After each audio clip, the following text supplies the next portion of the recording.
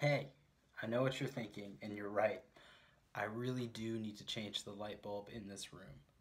Anyway, I'm TJ Piccolo. This is your daily prayer for July 9th, 2020. Um, I've done a lot of daily prayer videos recently that have focused on anti racism. Um, Being anti racist is the notion that it's not enough to just not be racist, but we must be actively anti racist, right? And I thought it would be helpful today to share with you some scripture that has informed my opinion on why anti racism is so important. Uh, I'm going to read the Tower of Babel story to you. This is from Genesis chapter 11, verses 1 through 9. Hear the word of God. Now the whole earth had one language and the same words. And as they migrated from the east, they came upon a plain in the land of Shinar and settled there. And they said to one another, "Come, let us make bricks and burn them thoroughly." And they had brick for stone and bitumen for mortar. Then they said, "Come, let us build ourselves a city and a tower with its top in the heavens, and let us make a name for ourselves. Otherwise we shall be scattered abroad upon the face of the whole earth." The Lord came down to see the city and the tower which mortals had built. And the Lord said, "Look, they are one people, they have all one language, and this is only the beginning of what they will do. Nothing that they propose to do will now be impossible for them. Come, let us go down and confuse their language there so that they will not understand one another's speech." So the Lord scattered them abroad from there over the face of all the earth, and they left off building the city. Therefore it was called Babel, because the Lord confused the language of all the earth, and from there the Lord scattered them abroad over the face of all the earth. That's our scripture reading for today, the word of the Lord. Thanks be to God, right? Okay, so let's talk about this a little bit. It's kind of a confusing bit of scripture. At least it was to me for a long time. What do we notice right away? One of the things I notice is that this story is the creation of languages, right? And one of the other things I notice is what the people are getting wrong. They're being prideful. Let us make a name for ourselves. No communication with God about building this tower. No communication in asking God for help with building this tower. They think they can do it without God, right?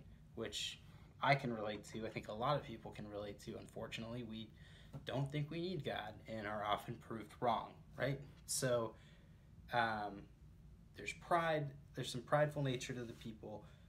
The other thing I think is important to bring up about this scripture is that it's supposed to be read in conjunction with a lot of the Genesis stuff that came before it, especially Genesis chapter 1, which is the first creation account, right?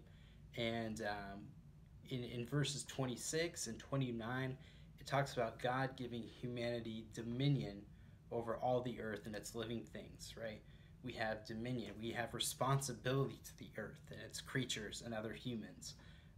The people building the tower are resisting the call to go out into the world, right? They don't want to leave, but so they're resisting the call to go out into the world when we're supposed to take care of all of the world.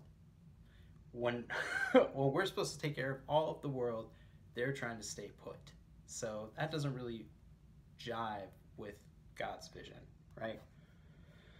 So some of us have been lucky enough to travel to other cities and states and countries and have met people outside of Nashville. Now, it's not bad to never leave our home, especially if we don't have the resources to do so.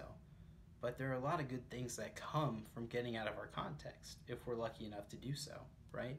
We get to learn from others, we get to experience other languages, we get to see different plants and animals in their natural habitats, we get to see local art, we get to appreciate other cultures. In short, we grow. We get to appreciate other people and cultures, and this reduces othering.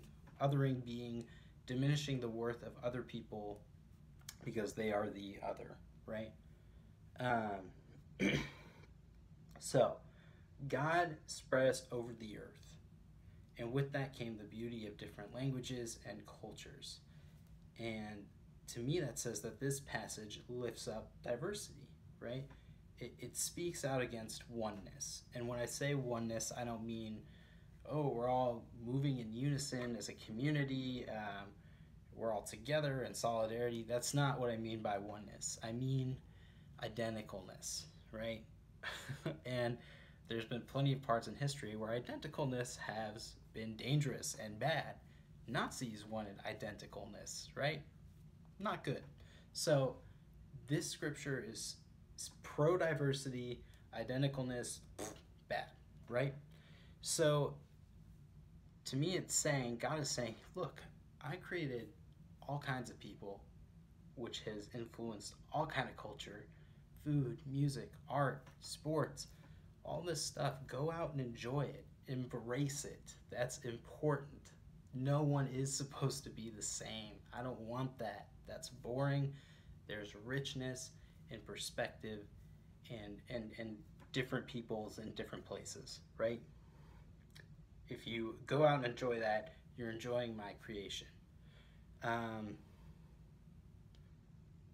To me, so that's important, right? I don't want to like go out and enjoy other cultures, or if you meet someone from another culture, get to know them.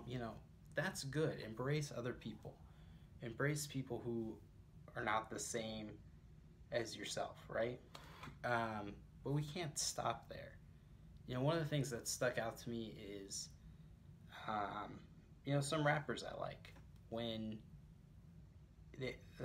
I've heard it expressed by black rappers saying, "Hey, I am white people. You like it when I rap about trivial things like A, B, and C, things that don't really matter. But when I actually take time to speak from my platform and tell you the ways I am hurting as a black person, you're not listening. You're not coming through for me."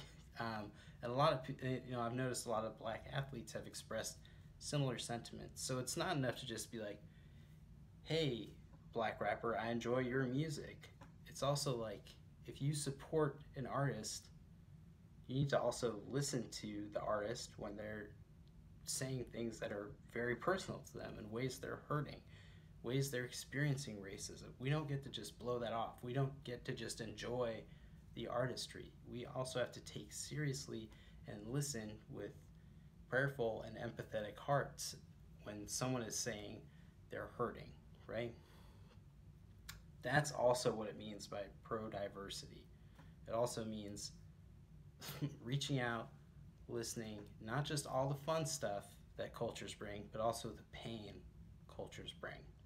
You have to listen to that. You have to find a way to walk alongside and support other cultures, other peoples. Because again, everyone is called to take care of the earth. We're looking out for each other. That's what God wants. And sometimes looking out for each other is listening and self-reflecting, right? That's why anti-racism is so important. We're trying to do our best right now as white people. A lot of us are trying to educate ourselves and look inward and say, what ways might have hurt people of color or the black community without even knowing it? That's what a lot of anti-racism work is. Anyway, so I think the Tower of Babel, in short, doesn't want identicalness and wants diversity.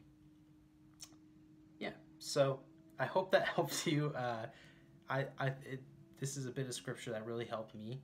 And yeah, thanks for being with me today. Let's say a short prayer and then I'll head out. Lord God, we are grateful that you are not a God of oneness. No vegetation is identical. No animal behaves exactly the same. Instead, you bring us the richness of culture, language, and the world itself. Help us to rely on you. You can help us do all kinds of things. Through you and the unifying Holy Spirit, you can help people who speak different languages understand and appreciate each other, just like the story of Pentecost. Lord, we thank you for the earth.